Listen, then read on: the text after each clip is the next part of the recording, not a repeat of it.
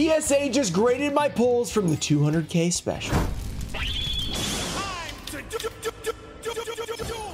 What's up, guys? We're back with another epic PSA return video, and we got back our pulls from the different 200K specials we did, like the LOB first dead openings, the IOC first dead opening, and the Retro Pack 2 opening, and the big 200 pack opening. So if you have not seen those videos yet, go check them out right now so you don't get spoiled on what we pull, but there were some really good pulls in there. Hopefully we got some 10s. Before we get into it, we do have a giveaway. I'll be giving away this PSA 10 Korean Tri-Horn Dragon Prismatic Secret Rare. All you have to do is like the video, be subscribed, turn on notifications, let me know down below. Will we get any 10s at this return, and what is your favorite card? Today's video is sponsored by HelloFresh. HelloFresh makes mealtime easy by delivering pre-portioned ingredients to your doorstep. HelloFresh is cheaper than groceries and 25% cheaper than takeout. And not only that, you don't have to go to the grocery store or to takeout, and you have your food. And once you grab it from your doorstep, you only have to spend a little bit of time in the kitchen. Some meals take only 15 minutes. You don't have to be a pro in the kitchen to make HelloFresh meals. I personally am not a pro in the kitchen. Okay, I didn't make these, Chelsea made them, but let's say I did make them. It's easy to make for people like me who don't really cook. And also HelloFresh provides 40 recipes and 100 seasonal convenience items each week. I tried the one-pan cheesy black bean tacos and they were delicious. So you're never gonna get tired of HelloFresh because you can, I mean, unless you're eating these for breakfast, lunch, and dinner, I mean, you could do that. It'd only be 21 unless you're eating repeats. I mean, you're not eating repeats. You're still only eating half of the meals each week. So you're gonna have a lot of options. So if this sounds interesting to you, click the link down below and use my code POGRUXON, JUL50 to get 50% off your first box. Oh, and there's free shipping too. So that's cool. Thanks again to HelloFresh for sponsoring this video. All right, we've gotten the cards out. We have only a 5-card return today, so it's not absolutely massive, but these are all massive pulls that we've had recently. So we're just gonna go one at a time. We do have a pre-grade. We're gonna see if I was right on any of those. We'll have them popping up on the screen. Let's start off with the first card.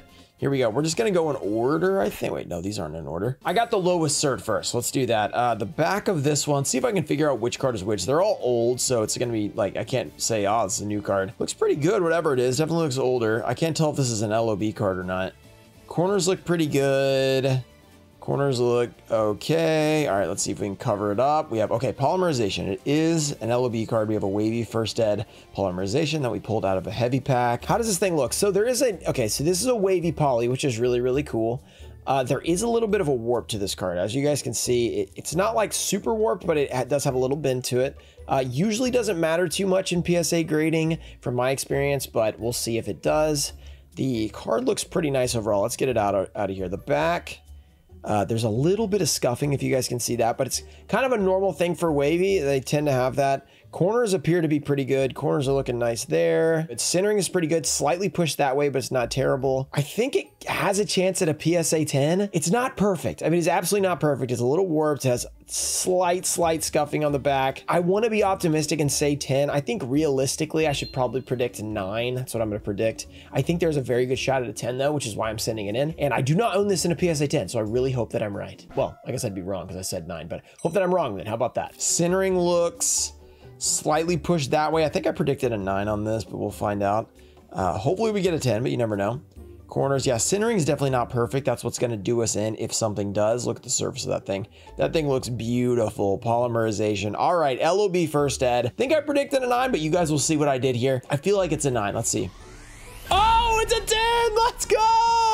All right, it is a 10. That is super cool. I do not have this card in my collection for LOB, so hey, that's a big win. I was worried that the centering, I think it might be a little slanted. It gets a little bit worse when it goes to the top. I was worrying this would be like too bad, but not looking at it, it's really, yeah, it's probably about 60-40, which is about the borderline.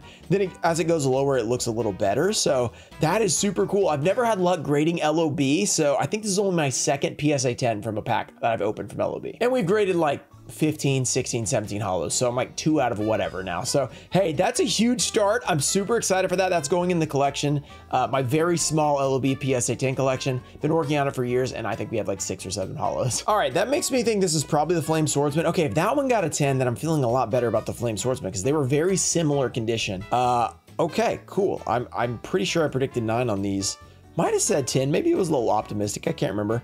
There's maybe some slight scuffing on the back. I can't really tell through the case. Got corners look pretty similar. The problem is these little, this little thing. There we go. Yeah, if you move it a little bit, you can see that better. Okay.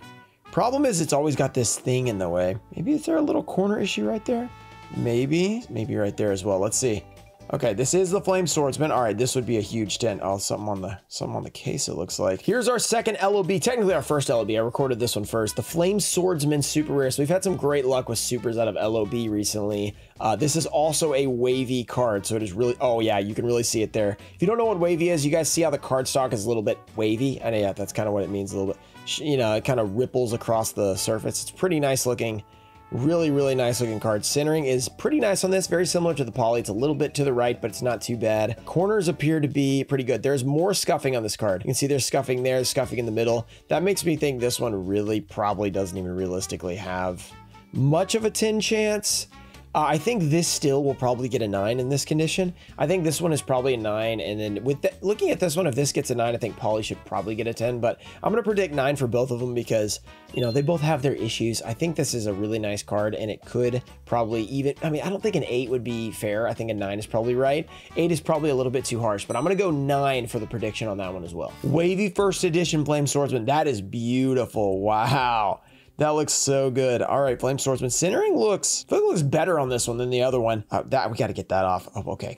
I'm hoping for a 10. Let's see if we can get another one. An 8? What in the world? An 8 and a 10? I mean, that's better than 2 9s, to be honest, but why? Okay, I got to get this off.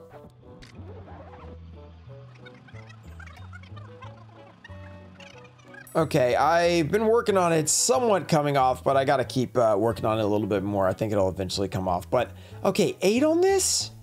I mean, the corner down here is not awesome. I'm trying to figure out if maybe the scuffing on the back, too. I think that might be scuffing in the middle.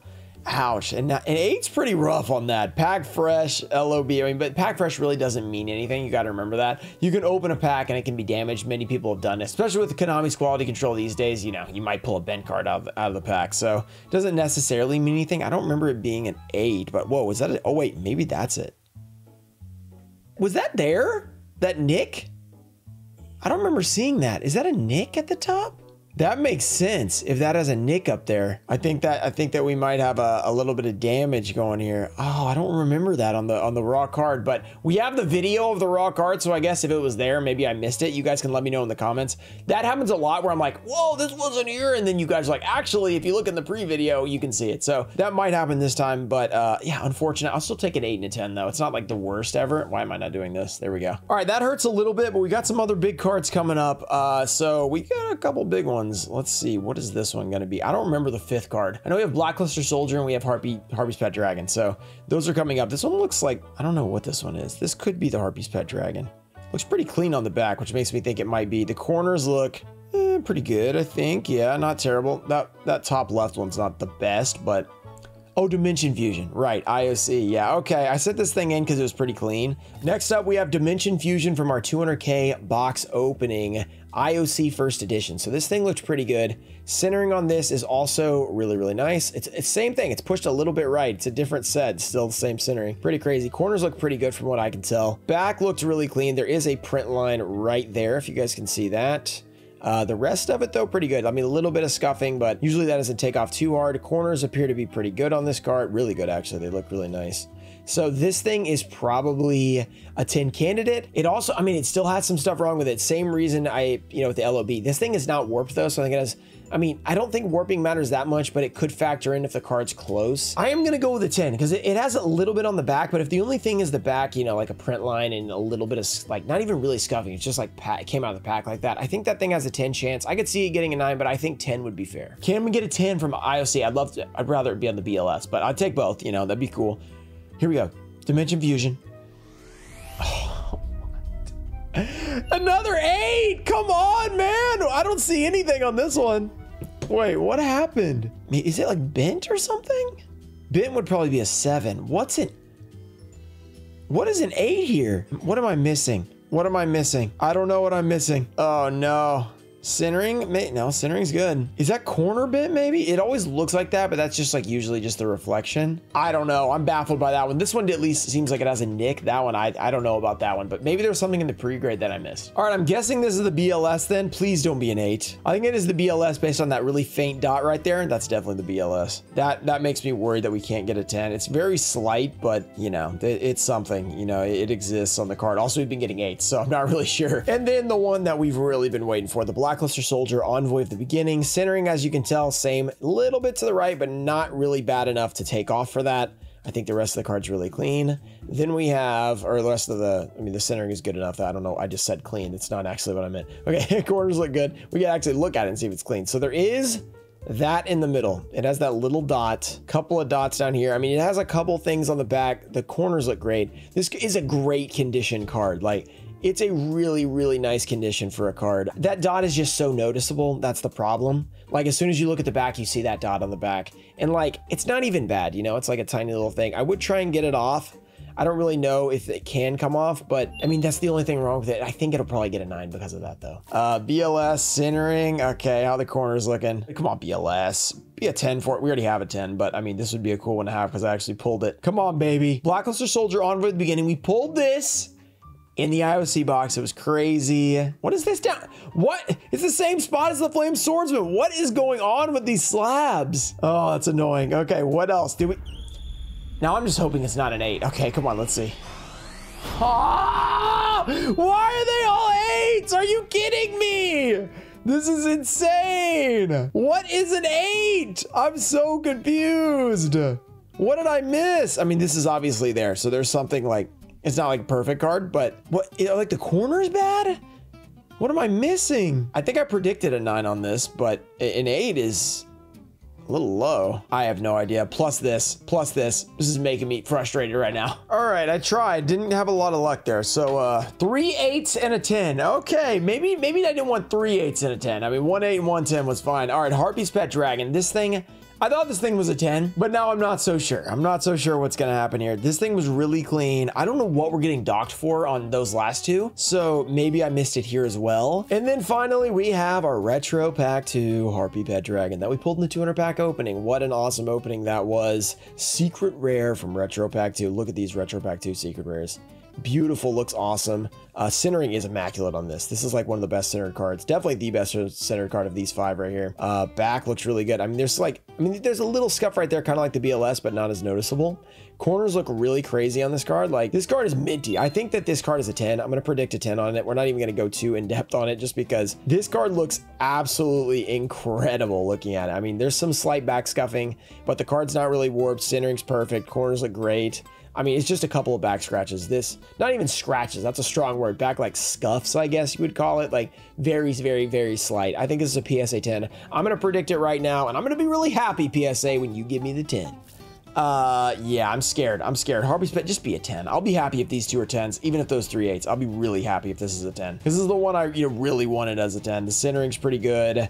Surface is super clean. Corners look good. Come on, Harpy's Pet Dragon, do it for us. Be a 10. Let me check the back again.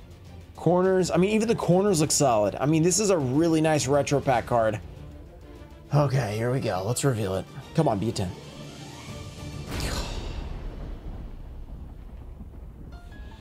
This card was so clean. I don't know why. I don't know what you need to be a 10. I don't know. I just don't know. This card was way cleaner than this card, in my opinion. This card was cleaner than this card. That's a 10. This is not. I don't get it. That is an unfortunate return right there. Very unfortunate. I mean, we got a 10, so it's not the worst. Like, we could have gone, like, 2 9s and 3 8s or something, but this card was super, super clean. I'm not sure what I missed. Oh, what a bummer. All right, that's just how it goes sometimes.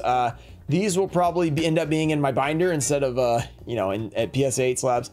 This, I feel like it's a 10. Maybe we'll give it another shot at some point, and then this one will be in the collection. So if you guys enjoyed it, make sure to subscribe to the channel for more content like this.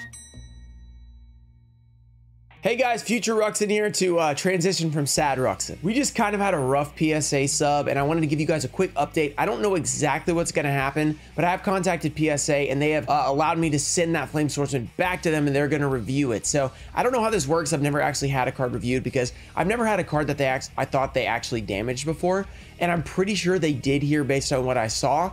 So I think if they review it and they see like that, previously it wasn't damaged, now there's a little nick up top, I think they'll compensate me for that. But we're going to see what happens. I'm not really sure because I've never been through this process before. It is a huge bummer because I really need that card in PSA 10. When the Poly got a 10, you think that one would have gotten a 10. He did have some stuff on the back, so maybe we would have got a 9. But it's never fun to have your high-end card damaged, but I can say that this is the first time in, according to my playlist on YouTube, before this video, I have 57 PSA returns. So we've done a lot of PSA returns on this channel, and I've never noticed anything like this before where they've like chipped the top of my card or anything. So it is good that that hasn't happened before. It's unfortunate that it happened now. So hopefully we get it back, it all gets resolved. And I wanted to give you guys a little bit of a follow-up on that, and just ended out on a slightly happier note, because I haven't seen the video yet because it hasn't been edited, but I'm pretty sure I was depressed the whole time. So hopefully I sound a little bit happier now, but you know, we'll see what happens with it. And that's some risk, you know, when people are grading your cards, sometimes there will be damage. I mean, that's just how it goes. It's a big company, so I expect that it's gonna happen. I'm not happy with it, but you got to accept that it's probably going to happen at some point if you do send your cards. So that's fine. Hopefully it goes well, and thank you guys for watching the video. Shout out to Tomfo Show, Daxter, JT Cho, Puffins of Doom, Ernesto Dienda, Micycle, America Deutster, Supreme Stage 21, Ananda Tai Show, Ian Musa, Junior Barding, and Mimic Echo. Thank you guys for supporting the channel, and I'll see you guys in the next one. Peace.